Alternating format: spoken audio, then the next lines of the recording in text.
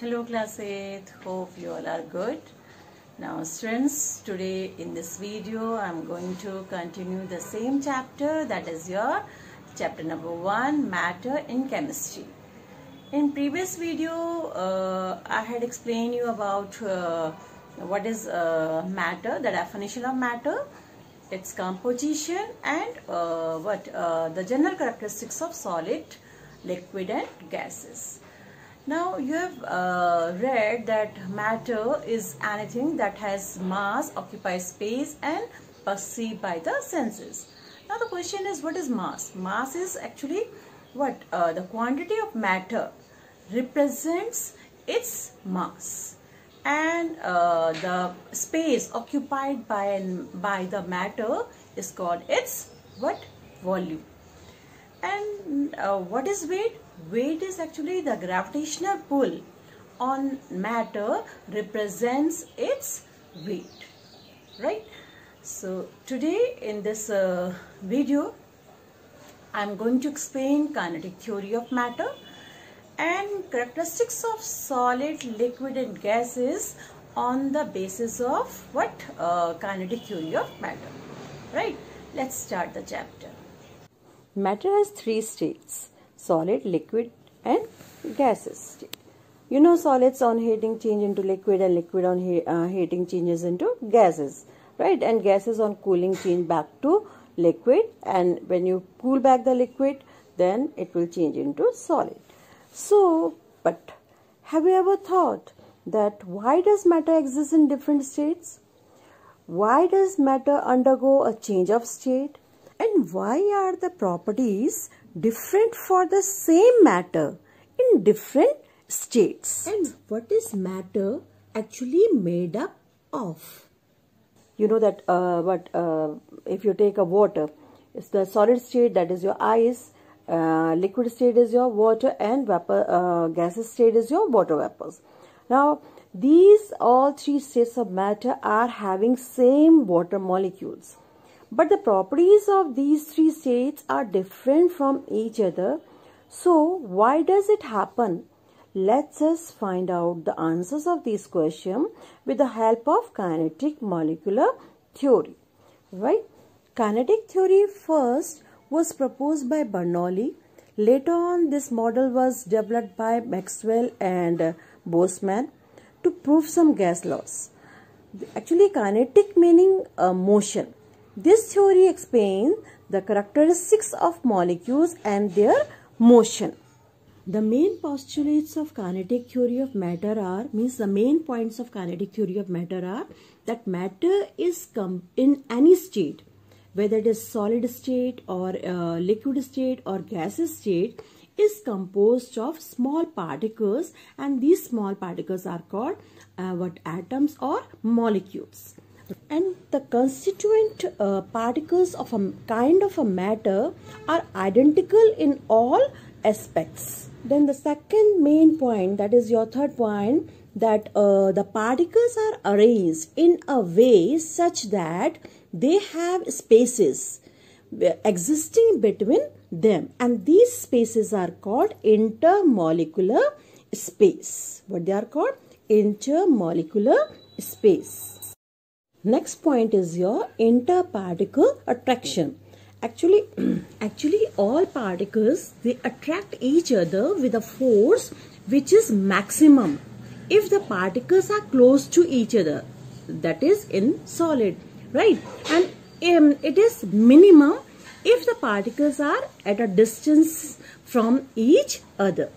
That is, we can say that it decreases with increased distance, means intermolecular spaces increases, though intermolecular force of attraction decreases. If intermolecular space decreases, then intermolecular force of attraction increases, right? So we can say that the intermolecular force of attraction, they are strongest in solids and weakest in gases.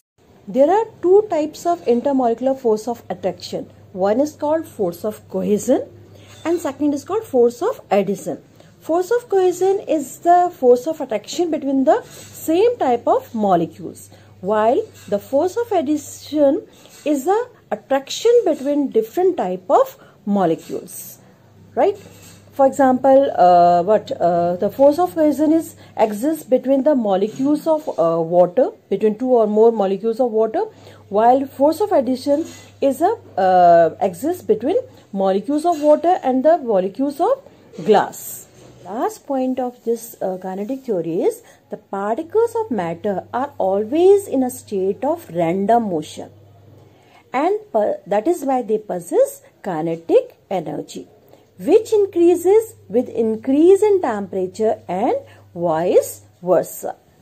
Actually, what's happened when the temperature is increased, the energy of the particles increases and they move faster, colliding frequently with one another and the walls of the container.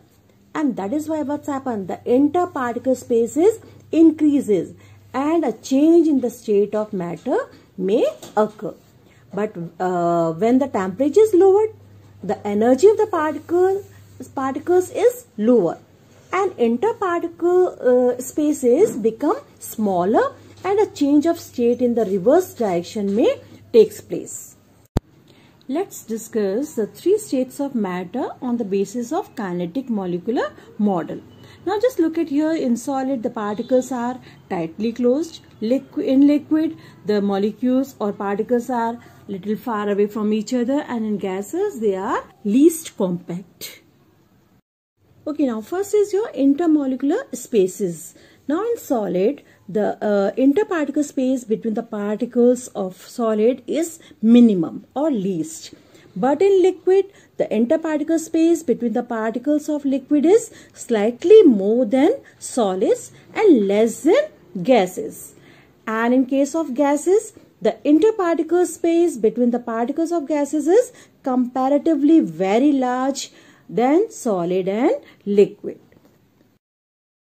Now second is your intermolecular force of attraction. In solid, the intermolecular force of attraction between the particles of solid is what? Maximum. But in liquids, interparticle force of attraction between the particles of liquid is less compared to solid.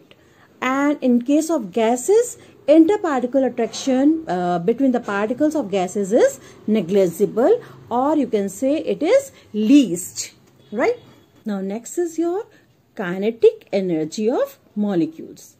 In case of solid, kinetic energy of molecules in a solid is least. Why? Because the interparticle space is what? Least. So what you will say? So they vibrate in their mean position only. That is why they have a least kinetic energy. But in case of liquids, the kinetic energy of molecules in liquid is large. Why? Because of more interparticle space. So they have a more space to move in within the liquid.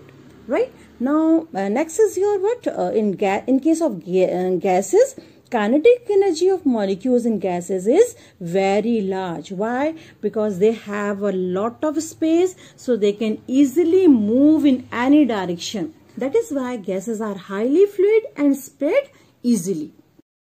So what you have learned about the solids? That in solids, particles are closely packed. Hence, interparticle force of attraction between the molecules is maximum. Particles remain fixed in position. Hence, solids have a well-defined order of arrangement of particles. That is why they have a definite shape and definite volume. And particles can just vibrate about their mean position. That is why they have a least kinetic energy. Understood? Now the question is, what makes solid hard and rigid and difficult to compress, giving them a fixed shape and size? Now the answer is because in solids, particles are closely packed and strong force of attraction is there between the particles, and intermolecular force space is almost negligible, so they are incompressible in nature, and molecules only vibrate about their mean position. That is why solids have low kinetic energy. And about liquids, what you have learned, that in liquids, particles are less closely packed than in solids, but more closely packed than in gases. Hence, interparticles force of attraction between the molecules is less than that in solids, but more than that in gases. Particles are free to move about within the liquid. Hence, they have more kinetic energy than solids. Now, the question is, what makes a liquid flow and take the shape of the container into which it is poured? Your answer is, because in liquids, particles are not very closely packed. Forces of attraction between the particles are less than solids, and intermolecular spaces are more than solid. That is why liquids are more compressible than solids, and molecules are able to move freely and randomly. That is why liquids have more kinetic energy than solids. That is why liquid flow and take the shape of the container in which it is poured. Now, third state is your gases. So, what you have learned about gases, that in gases, particles are placed far away from each other. Hence, interparticle force of attraction is negligible.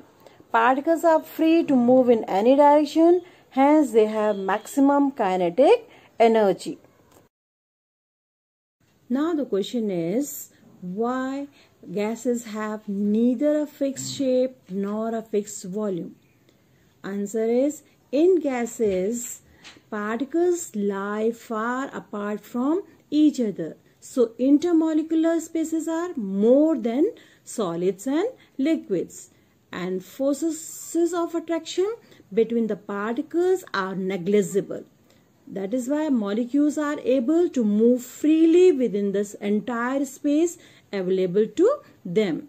And gases have more kinetic energy than solids and liquids. That is why they have neither a fixed shape nor a fixed volume. Right? Now, since these are the question which I am going to give you in the assignment, that first is your differentiate between two characteristics of matter, that is your mass and weight, and state which of three states of that. Question number 4, so you can do yourself. Now, just I am telling you the answers of question number 5 and 6. Okay. Question number answer of question number 3 is your differentiate between mass and weight. This is the answer, right? Quantity of matter represents its mass, and the gravitational pull on matter represents its weight.